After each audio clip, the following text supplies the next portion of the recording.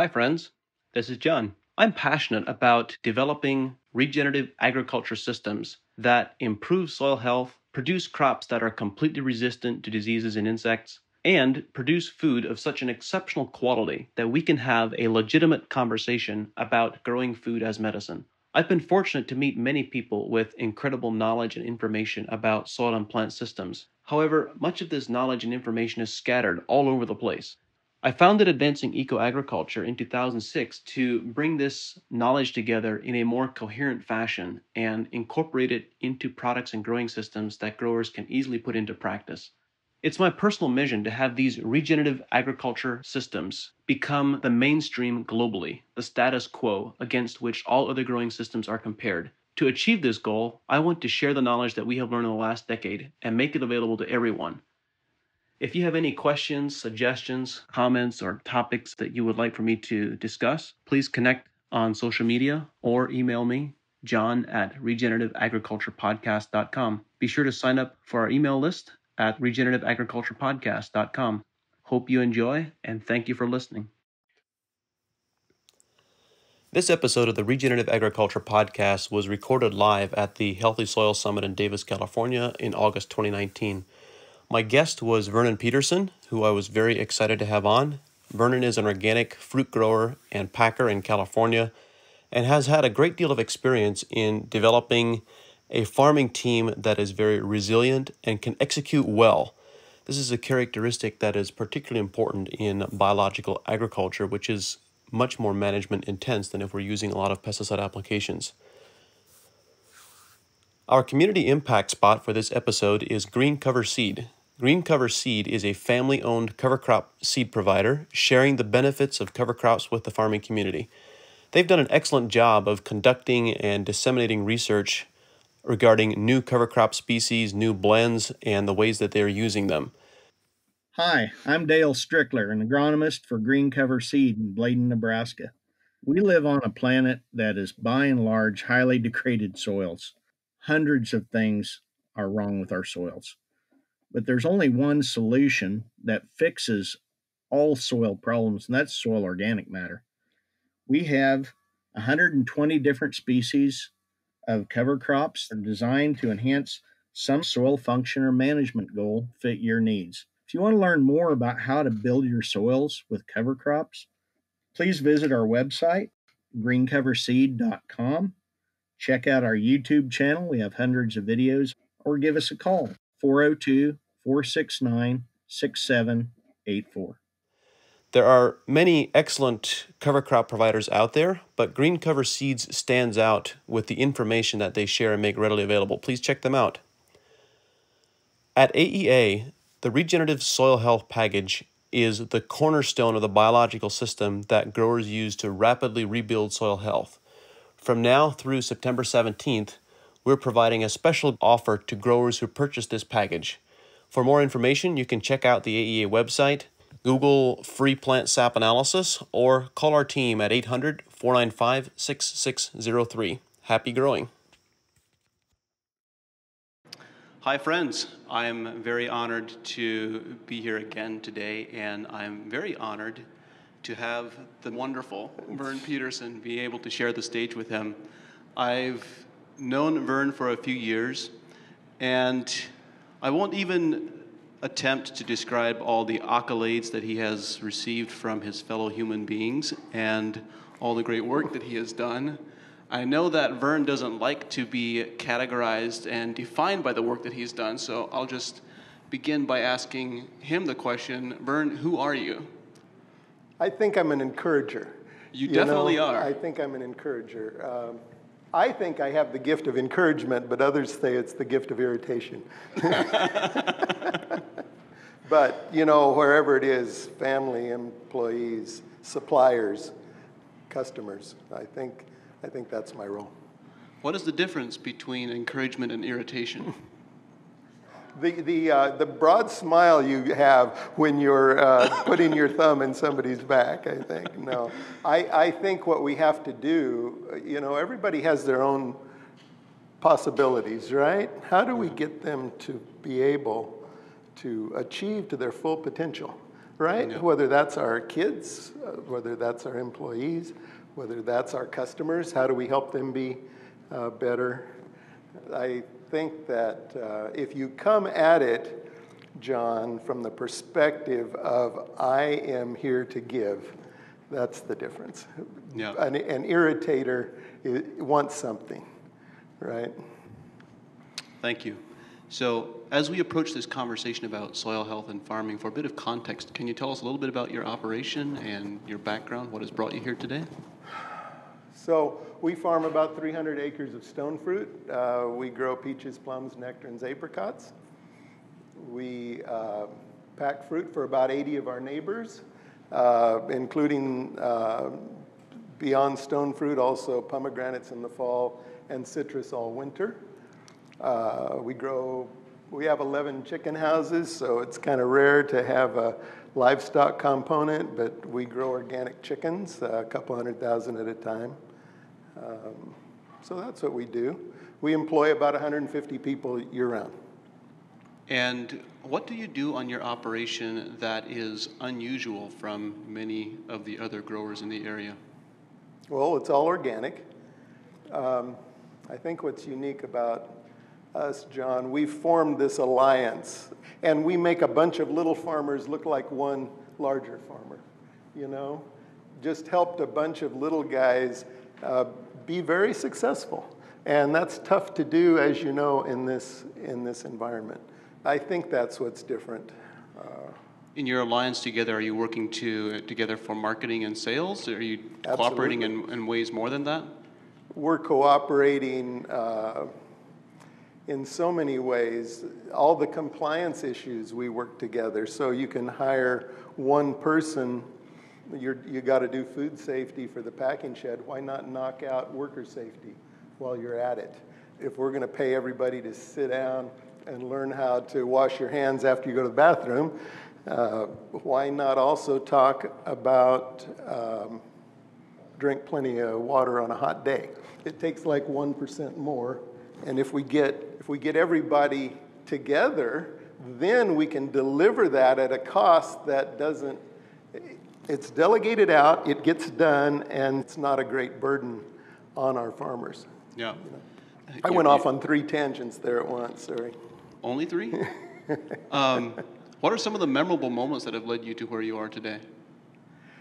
Well, graduated from high school in 75, first crop in 76. 78, my father died. 81, I got married. 83 and 5, had 2 kids. Went broke in 85. In 90, started over. Managed for a large farm for that interim. Started over in 90. 2002, we flipped to organic. You know, and when you do organic, I think most of us, when we go down that path, we're looking for what's the organic alternative to what I was doing conventionally, right? That's the way our brain flows. That's how my brain flowed. There isn't one. There isn't one. Organic's completely different. Organic's about life. Organic's about encouraging the good guys. It's a very different way of thinking. It's a whole different, and it's almost like an audible click you hear in a farmer's brain, you know, when it happens. We, for instance, our biggest challenge in stone fruit is dealing with we don't have synthetic fungicide, you know. So what do we do at bloom time? What do we do on a year like this where it rained and rained and rained and didn't stop raining till the end of May, you know, and we're out there, well, the initial thing was copper and sulfur. Kill it. Kill the pathogen, right? We got our butt handed to us. We literally lost 2 orchards. Junk got in the wood we couldn't get out, and we had to doze them, you know. So the second year we flipped to life and spraying on probiotics, and it worked. It's still mind-boggling, but getting that cell, getting that little flower coated with good microorganisms prevents bad guys from getting established. And it does it clear on through. So I've always said that it's much more powerful to be for something than it is to be against something, and that's particularly true when we're working with living systems. So the entire framework of working with probiotics versus antibiotics is always very powerful. Yeah. Yeah. But it extends to everything. It extends down to the soil. It's taking a holistic view of everything instead of dealing with all the little parts and learning to be proactive instead of reactive. I think that's the biggest difference. An organic farmer doesn't have plan B, so you have to anticipate the challenge and be ahead of it.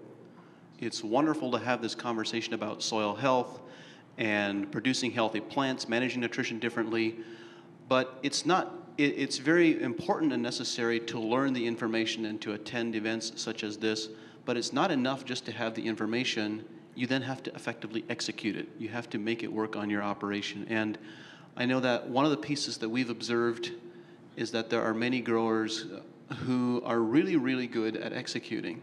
And I want to come back to that piece, but I wanted to use that as a frame for this conversation. I've also observed that the growers who are really good at getting things done generally tend to be the growers who think very deeply about why they're doing what they're doing. And so my general observation has been that if you ask a grower, every single grower can tell you what they do. Some of them can tell you how they do it, and only a few of them can tell you why they do what you do. And I believe this is something you think very deeply about. So why do you do what you do? People. Why? So family. So my number one motivation is family. Number two is my employees, suppliers, customers. We have to create a biological productive system so that all of those people can have great lives. Our customers need to be eating really great food, and we've got to turn a profit at it. So the why is people. The why is people. And somehow, if you take care of, it isn't just about taking care of people, but that is the why. The how, the what, those are more specific. Efficiency, you have to be all of that. But I think the why is people, if that makes sense. So I think that's appropriate coming from someone who self-identifies as the encourager. But let's go back to the first part that I mentioned, that there are consistently some farms that I've observed that are very effective at executing and getting things done. And I think this is really the heart of the conversation that we wanted to get to. From your perspective, what are the important elements that need to be in place in order to be able... We know that when we're managing plant nutrition and we're managing biological systems, such critical windows of time. If you miss your window of opportunity, sometimes by a day or two, you've missed it for good, which makes management and execution of paramount importance. And I think that's something that I've observed your operation doing very, very well. What needs to happen in order to have that system in place? Well, you've got to unleash people to achieve to their full potential, and you've got to give people identified responsibilities. You've got to give them the tools they need, but organic agriculture, it's not well scalable, is it, guys? It's not something you go do thousands of acres of. I think it's very intense. It's intense management. So how do you do it? In each enterprise, in each aspect of each enterprise, you've got to identify 2 or 3 very important things. Then you've got to figure out how to measure those. So it isn't easy, guys, to figure out what's important. That's a big question. That's what we get the big bucks for. But what's in this practice we're doing right now, what's 2 or 3 really important things to do well? Then how do you measure that? Yeah. That isn't easy either, guys. What's important? How are you going to measure it? And then how are you going to publish that so everybody can see the results of that excellent execution? Why do you want to publish it? I'm not talking about putting it in Acres U.S.A. I'm talking about putting it every night. Everybody involved in today's harvest knows the quality, how many pounds, what happened. Everybody needs to know that today, not tomorrow. We are already on to the next thing. If I'm thinning peaches, very expensive thing, I've got a target. I'm supposed to be leaving 425 peaches on this tree. Am I achieving that? Where am I at? And it's not just about the boss knowing that I accomplished that. I need to know it. Everybody needs to know it. I need to know how much time it took me to do that. And when you can get that down, it's magic. When you can get those three things, guys, measure, identify, measure, and publish. Anything that's measured and published improves automatically, is the quote. But when you get those things, then you can reward for them financially. You can give incentives to the executor of that. Yeah. And it's just it's beyond magic. We're in California, right? We're at $12. We're $13 in 3 or 4 months. We're headed for 15. Who knows what they'll do after that? How are you gonna? 80% of my cost is labor. If I don't have the most efficient people, I'm never going to make it. You know, I think so many people focus on how cheap can I get this done, and that is totally backwards. I've got to focus. You've got to focus, and we can all do it. If everybody unleashed their labor force to produce at their full potential, it's magic. Okay, you put 100 guys out there doing something. I don't care. Pick the task. And they're all getting rewarded. We're going to get paid to pick up a box of rocks. I don't know. Pick your task. The most productive employee will be performing 50% more than the average. You know that to be true. I see lots of heads nodding. Okay? Your least productive will be doing half of the average. Okay, that's if everybody's unleashed to pull at their full potential and they're being rewarded for it. Okay? If you pay everybody the same, nobody does more than the guy who's doing the least. And he's doing 20% less. This is just basic Econ 101. If you're doing any productivity study, this isn't something Vernon dreamt up, although I've observed it big time. I'll give you a very concrete example. We were harvesting. It was at $9 an hour, is costing me 8 cents a pound. We were already measuring and publishing, so I knew I knew the quality of what was coming in. I set up a deal where I don't pay you if you pick it green, I double dock you if there's mechanical damage, and I don't pay you for decay. Using that formula, picking at $9 an hour, it cost me 8 cents a pound. 8 cents a pound. And it went the next year to 10. So I knew, so I said, guys, I'm going to pay you 8 cents a pound or $10 an hour, whichever is greater. Okay? Anybody would take that deal. I can't lose. I got it up. I don't got it down. What do you think they earned at 8 cents a pound unleashed to do all they could? $25. 1973. The Wow. same people went from that were getting $9 an hour the next year, earning the same as what it cost me. So I had a 10% reduction in cost, right? And the people made 1973. Everybody liked paying less, and my quality got better. My quality got better, which is the main thing if you've got retailers in the audience. If we come in with mechanical damage, I can't get it out in the shed. It ends up in the box, then it decays. So one of the magic about our product is everybody's working hard, but they're being real careful. And when they come up to the trailer, they don't just stack another one on top, squish, because that's double dock, right? They take the extra ones off and put them in a box and set them up. It almost makes you cry. I kid you not. To see people working so hard. Yeah. Vernon, this is a very important piece because I am very blessed and very fortunate because I get the perspective of being able to observe a lot of different farms and a lot of different growers. And consistently, I've observed that those growers who are the most successful have extraordinary relationships with their employees. And you mentioned a phrase a moment ago, Vern, that some people try to get things done as cheaply as possible, but that you would prefer to, if I understood it correctly, you would prefer to pay them better. I want Yeah. to give them a chance to earn more.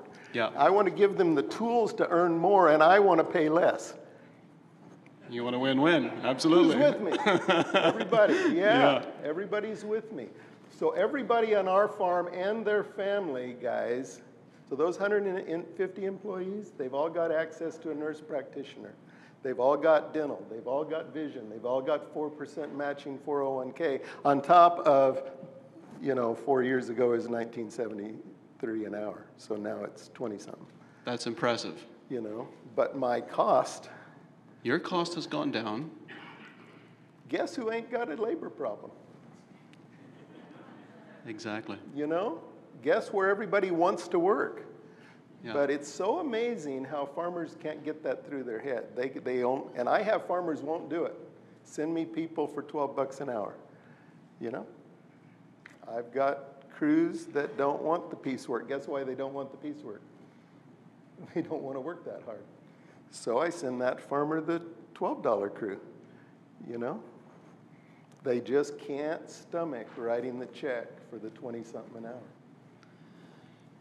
So in this entire conversation about piecework and having really valuable employees they're not employees, but they really are a team that wants to contribute to the entire farm, how has that affected your ability to execute and to implement all these various, in addition to the tree management, irrigation and cultural management, weeding, the stuff that is very time sensitive, the stuff that perhaps isn't piecework? Yeah.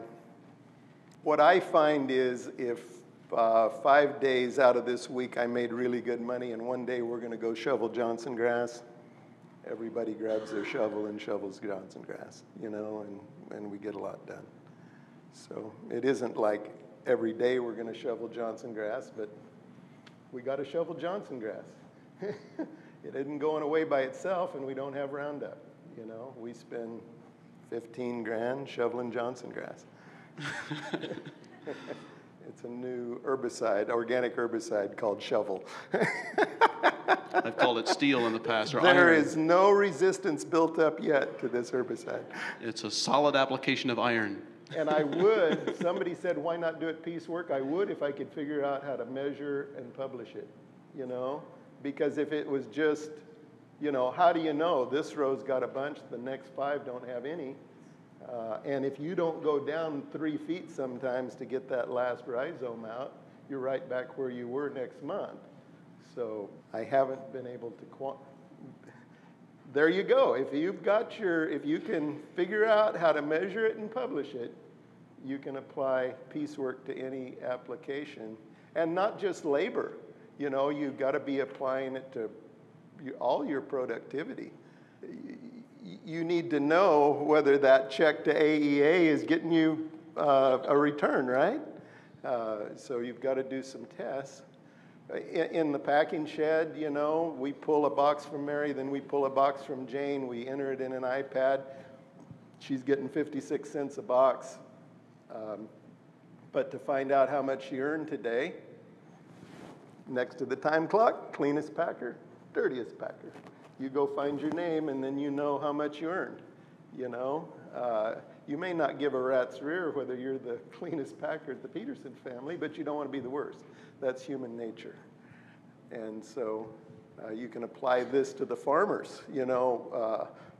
Every 10 minutes we pull a 25-piece sample off the cull line and we quantify, and we say, Farmer Bob, we measure the weight coming in, we measure the weight going out, the difference is your culls. Farmer Bob, you lost this many pounds of fruit to this defect, this many to that defect, this many to that defect. You've got to measure and publish. Otherwise, you're just saying, man, Charlie, you got a lot of worms that's eating your lunch. If he sees he lost 3,000 pounds, that's $3,000. What could he have done to fix that? But until you measure and publish, you don't. You're not getting anywhere.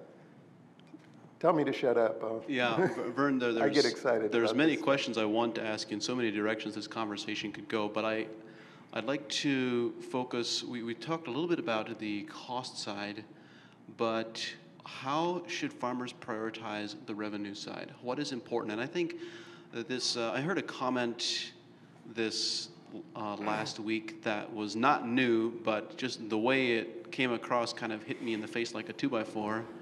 It said that the definition of a commodity is where the market price equals the cost of production. Or less. Or less. Yeah. And so why would you want to grow a commodity? That's one question, but I think another more relevant question or equally appropriate question for us to think about is how do we actually manage the price of the product that we are producing? So, Vern, that's a question I would have for you. Most farmers, I believe, do it backwards. They start with production and they move to sales. Am I right? Yeah. I think that's where we're at. And it doesn't do me any good to be the cheapest raisin farmer. So we have to start with sales. You need to sell it at a profit, then go grow it. I know that sounds crazy, but that's where you have to start. And in my world, it's about balance. So my world of stone fruit production, this week, I have to have a yellow peach, a white peach, a yellow nectarine, a white nectarine, a red plum, a black plum, a pluot, and an apricot in various volumes, and I have to have that this week. Storage can average we pick more today and not tomorrow, but this week I have to have that. A field of peaches produces for a week. That means I did all of that this week, and I do it again next week.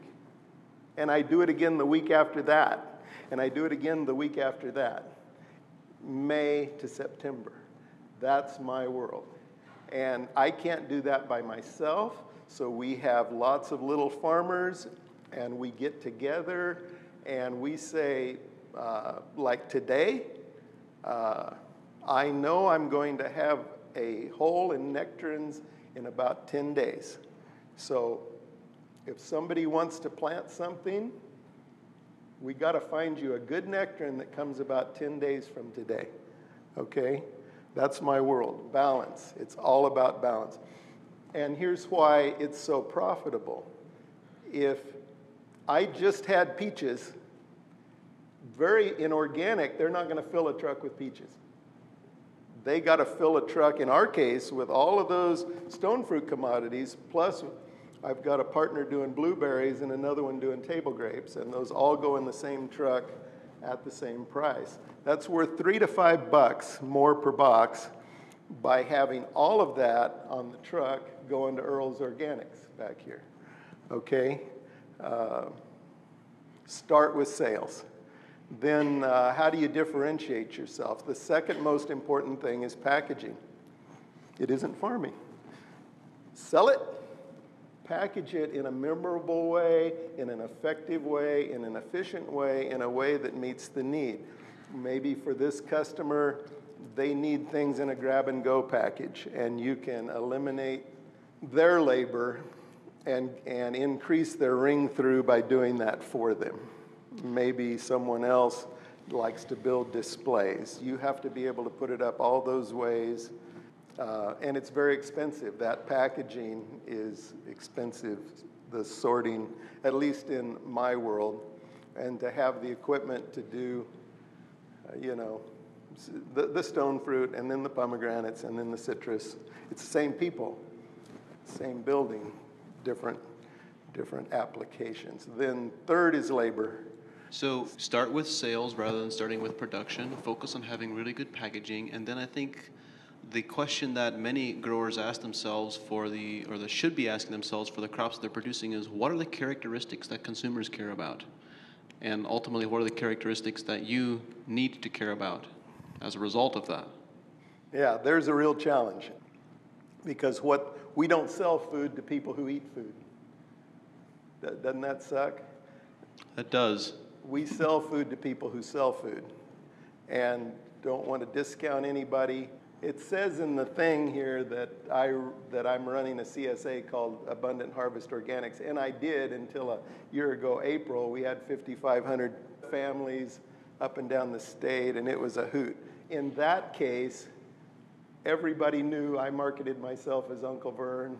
Everybody knew Uncle Vern. They could email me. You know, it was such a hoot, and we were taking produce from the farm to the people. We've lost that, you know, in modern agriculture. We're not.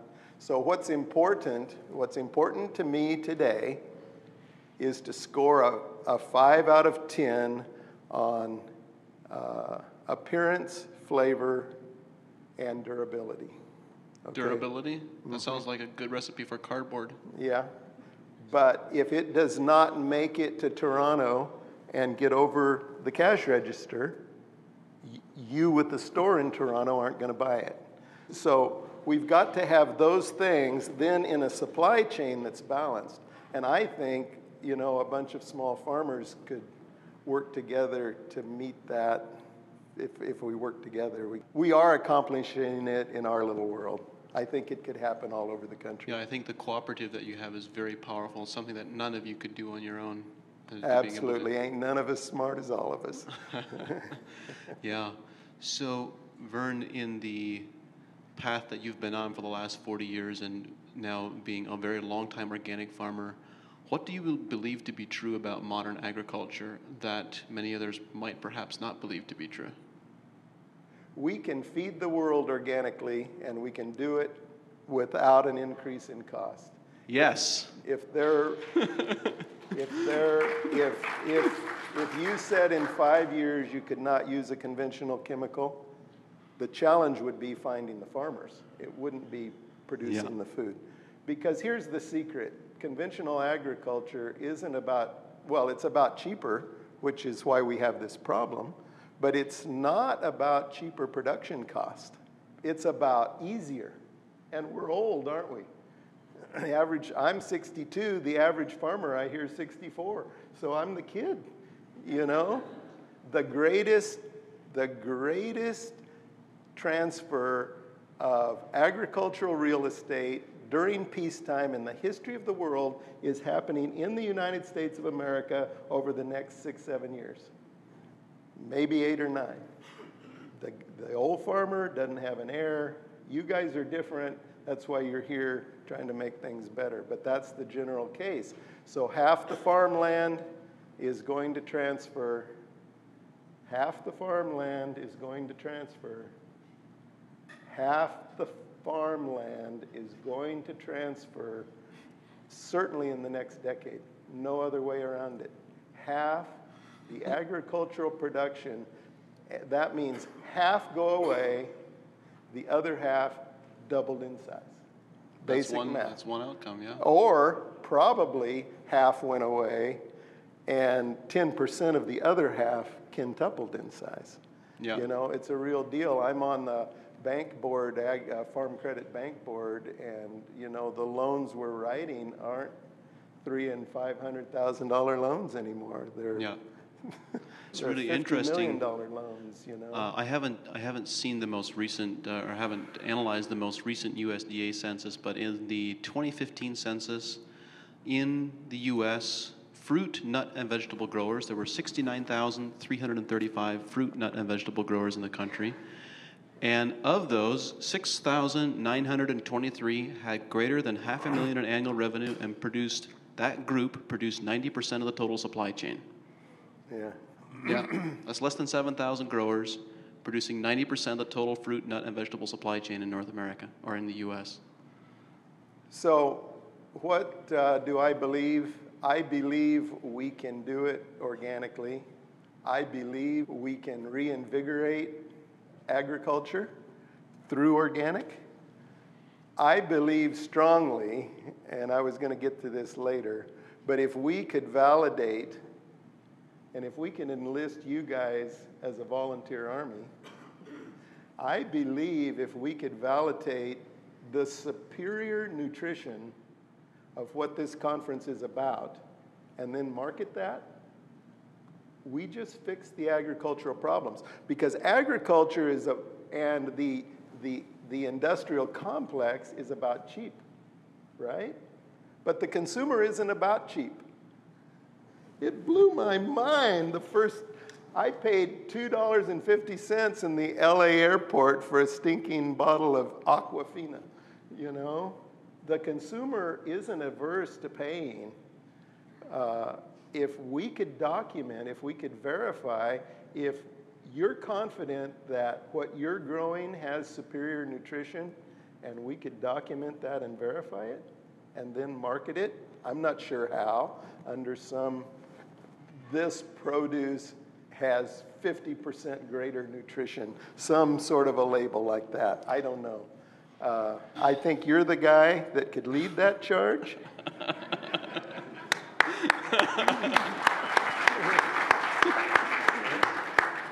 And, you know, we could quit making what we're doing be about the price. You know, when it's about the price, we're done. Then it's just who's going to be the cheapest producer. Yeah. So you preempted the question that I was going to ask, which is how do we trigger this transition? When you say that you believe we can feed the world organically, what would have to be true to get to that place? What would have to be true in order to be able to feed the world organically? Well, you'd have to believe it. What the mind can conceive and believe, it can achieve, right? Yep. So you'd have to believe it's true. I know it's true on my own farm because we can match production with anybody. I can match production cost with anybody. And we've got the intense stuff, right? Yeah. Well, you mentioned another element of this, which what I've observed is that the growers who are doing a really good job, even organically, consistently are also the low-cost producers. They're the high return producers, but they're generally also the low-cost producers. If you do your job well, you should be the low-cost producer because you can produce more efficiently and more effectively, in my experience. You know, we do better every year, and we might get there. Right now, I can say I'm even, you know, but I truly believe, why wouldn't we?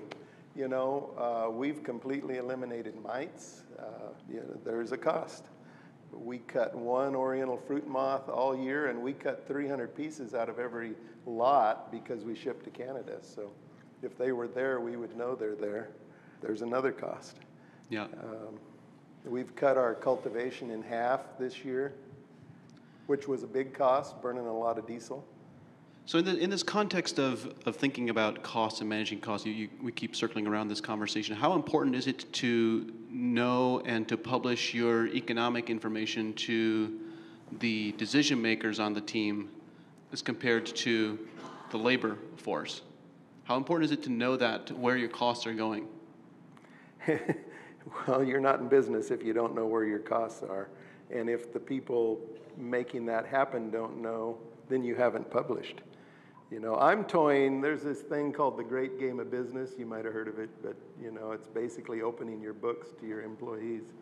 Kind of a scary thought, you know, but at least your key players need to know not only costs, but income and how we're doing. A lot of people don't do that. I think everybody wants to do that. A lot of people don't do that because they don't have the software. So you've got to get software that writing a check distributes that cost. You have to have software that can distribute to a group. So that irrigator works so many hours on the Schaefer farm, so many on the Koster farm, etc. And that gets spread. We know exactly to the penny what we spent. You have to pay the irrigator anyway. Why not spread it? You have to pay the power bill, so when you enter the meter number, it spreads those dollars over these acres. So you've got to have software that does that. It needs to spread to groups, and it needs in labor to be able to put in that this group is doing this activity at this price, and then if it's the whole group, you put in the total quantity, and it spreads it. Or if everybody's working individually, you still fill that header, and then you just put Charlie, 174 units, Bill, 116, and you've got to have your costs. Vern, if there was one thing that you could change about agriculture, what would it be? It would be to reconnect us with our consumer. Okay. I think if we did that, I think if we knew that watermelon was going to Bill and Betsy's family, it would be different than filling a bin of watermelons. Yeah. What is something that you wish you would have known 44 years ago? I wish I knew that the goal wasn't to be the cheapest raisin producer. That's a dead end. So I went broke, learned, started over. But had I known that, I wouldn't have. I would have completely, I would have started from a different base. So I have a couple more questions for Vern, and then we're going to open it up for a Q&A for any questions that you might have for Vern or for myself. So I see a couple microphones floating around. If you have any questions for Vern, please raise your hand, and we'll make sure that you get those. The one question I think is I always like asking people, and listeners tell me they really like hearing the answer to, is what resources would you recommend to other growers? What are resources that have really helped you that you would recommend other people pay attention to? Anybody ever read The Stockman Grass Farmer? Yeah. There are a bunch of hands. Don't you love that? I don't grow cattle or sheep or anything, but I love that magazine. I love the way they think. I love the way they market. Have you read Stockman Grass? Yes, yeah. I get it, yeah. I've turned a lot of people onto that, and they think, why would I do that? But most everybody who subscribes thanks me. So there you go. Good. Thanks, Vern. What's the question you wish I would have asked? Well, how we're going to implement documenting nutrition, and turning the tide of agriculture in America. Saving small farms. The kids aren't leaving the farm because they don't want to farm. They're leaving because they're not making any money at it. Yeah, so right? very true. So we've got to turn that. If we're going to turn it, we're going to turn it by providing something the consumer wants. The consumer wants organic at a fair price that has superior nutrition, and they're not afraid to pay for it. So how are you going to do that, John? The how is easy, but I want to just, I have some question marks about your approach to the why. When you say that growers are willing to pay for higher quality, that they would be willing to pay for higher... Sorry, yes, I misspoke. Consumers are willing to pay for quality and they're willing to pay for nutrition. If that is the case, then why do we have organics still representing such a small percentage of the total supply chain? Well, I don't know. Have you ever read Tipping Point? Yes. So, we're growing at this incremental level, close to 8 to 11% a year, varying commodity. We're getting close to that tipping. You get up to what, 20, 25%, and all of a sudden... Yeah, greater than 18 usually. But okay. Vern, I have a challenge with that because I'm a young guy and I'm really impatient and I want it to happen fast. Mm-hmm. So my desire would be to see this approach to agriculture of being nutrition focused become the mainstream globally in 10 years, not in 50. I think you'll get there in 10. Good.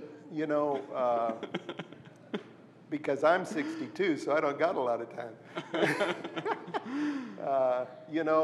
Success, one definition of success is where opportunity meets preparedness.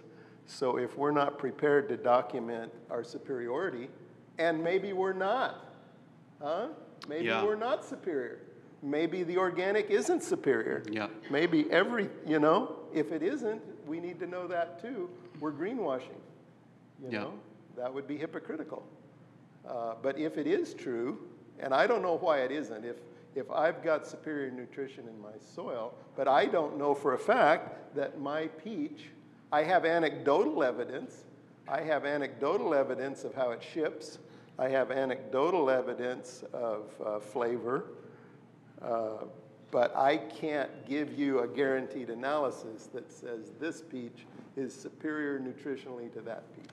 If we have that, and so that's where preparedness comes in. Yeah. You know, you have to be able to present a compelling story, and the consumer loves us.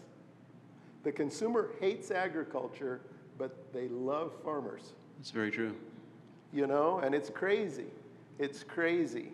We score down there with used car salesmen when you talk about agriculture, and we score with the clergy when you talk about farmers, and it's the same guy. But if the consumer wants us to be successful, they don't want us to be bankrupt.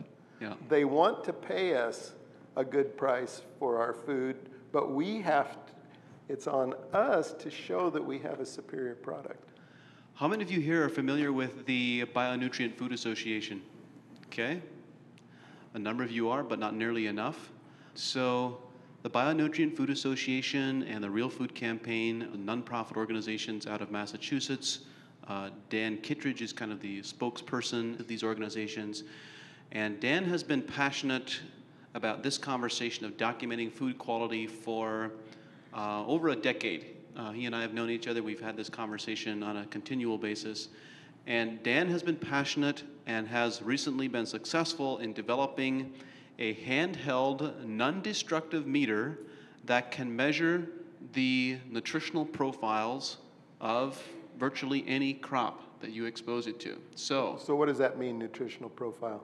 Well, first let me say that they're still in the process of developing, but the spectrophotometer can measure a signature of different wavelengths that are emitted that will then correspond to different nutrients and different elements. So their intention and their goal is to be able to measure the nutritional profile in terms of mineral assays, calcium, magnesium, boron, sulfur, etc., but then also all of the important and beneficial plant secondary metabolites, the phytoalexins, the terpenoids, all these aromatic compounds that plants produce that provide flavor and aroma and immune benefits. So the desire and the intent is to be able to measure all of this non-destructively, so a consumer can measure on the grocery store shelf, a food buyer can use it to measure, a farmer can use it to measure. They released the first prototype of this device last year, and I think there's about 1,000 or so units that are being used across the country. They're in the process right now of developing a library, a database of energy signatures for these different crops that they can then correlate the signatures to specific nutritional parameters. So what is missing right now and what still needs to be developed is the database. So the Bionutrient Food Association is looking for volunteers to use this device, collect data in the field, and develop a database of signatures that we can then correspond to specific nutritional profiles. When we have that database, we will be able to do exactly what Vern is describing. And that then gives us the foundational framework to, as you described, Vern, to put together a marketing campaign based on nutritional quality. And now we can differentiate based on quality. And I will also say that just based on our experience with sap analysis, working with a lot of different growers, organic fruits and vegetables that are produced in this country, about 40% of them are the absolute best quality that you will find in the grocery store, because those are the growers that really pay attention to soil health and nutrition. They try to do a really good job. And the remaining 60% are the worst quality in the grocery store, because those are the growers that manage organics by input substitution, trying to use other control mechanisms to control diseases and insects. There's also organic by default instead of design, so you just don't do anything and it's organic. Yeah, it's called organic by neglect. Yeah, absolutely. So we have time for a few questions if there are any. Yes. Actually, why don't you go ahead in the back? Have you thought about creating relationship with your customers directly, the end consumer? Yeah, I've done that. It's really hard. We have some retail partners that are excellent at it, and they want their customer to know that the Peterson family grew this peach, but that's the rare exception. We did a thing like we pack Costco, we pack Walmart, we pack it all. So Costco goes out in a 5 or 6 pound consumer pack. We put a QR code on the end of it. Click the QR code with your phone, and it'll take you to our farm and show you all what wonderful people we are, right? And how to get a hold of us and how to come visit and all of that. We put out about 1.5 million of those boxes. Guess how many people clicked it? Yeah, 5. It was something you could count on 2 hands, you know. It was really, so it's a challenge. It's a real challenge. So I don't know how to do it. Yes, let's go here. I want to circle back to what you were talking about with the software and communication. I mean, first of all, congratulations for having 150 year-round employees in stone fruit, and in citrus and everything else. For something that is so seasonal, when you have a high crew demands for thinning and high crew demands for picking, but the rest of the year it's not that 150 people. It's really amazing to have a business where you've been able to have that continuity. Thank you. When it comes to software, you know, it's a struggle. It's enough of a struggle to find a financial software that will even do the farm itself, much less communicate that back to the decision makers. So have you, and the cost of making your own software or paying somebody to make your own software is, you know, not insignificant. So have you come up with your own software for that? Are you using a commercial package? And how do you communicate back to those decision makers or even to the rest of the crew what, you know, the metrics that you're using based on that check that you wrote to that employee or that cost center? Are you using an amalgamation of different pieces, or are you using one particular package? Yeah, so we use, for about 30 years, a software called, it was BizBooks, now it's called AgBooks. I paid a guy to go find me something better, and I couldn't. So BizBooks or AgBooks now. The guy's name is Bob Weens. He's a really great guy. And his stuff works, and he answers his phone. So whatever that's worth. It's got the reports you need. It's got the formulas. It does it by group. It does it by individual. You can set up 1,000 cost centers or enterprises if you like.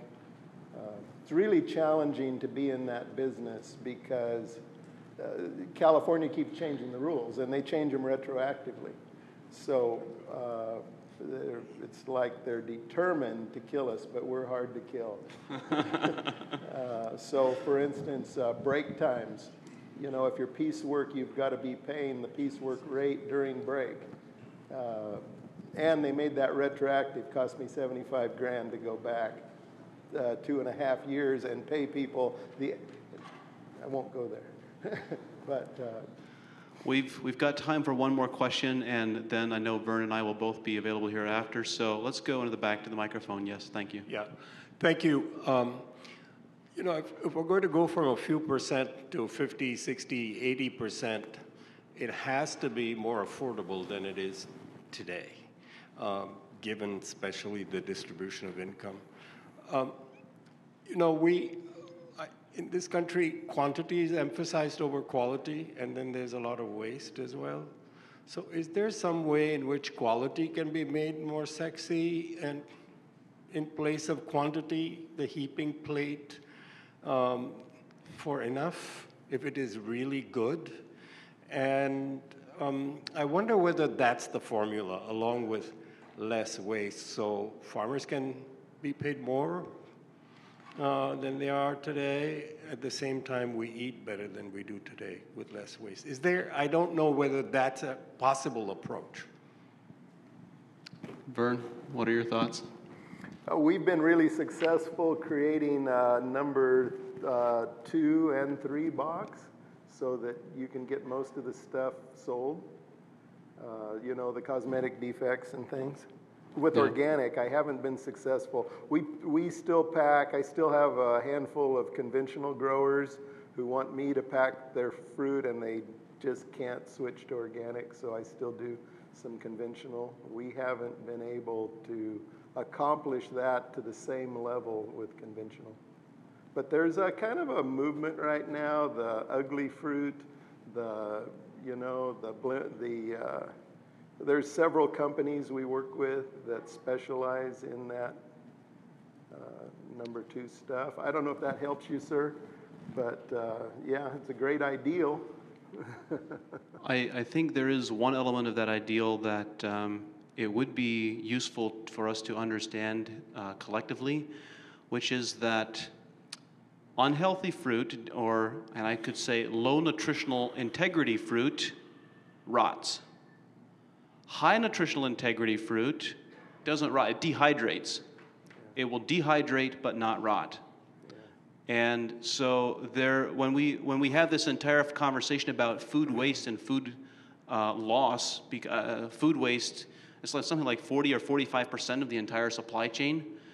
So that's a huge proportion of the quantity and the food that people grow, the farmers grow, never reaches people's plates. And you could actually say that that is a quality problem, that is a nutritional problem, and that if we produced higher nutrition food, a greater proportion of it would reach people's plates. Not all of it, that wouldn't account for all the loss, but I think it would account for a very significant factor, a very significant amount of that loss. So, Vern, I want to thank you for joining us and for sharing your thoughts. And if you have any further questions, Vern and I will be here for a while. Thank you.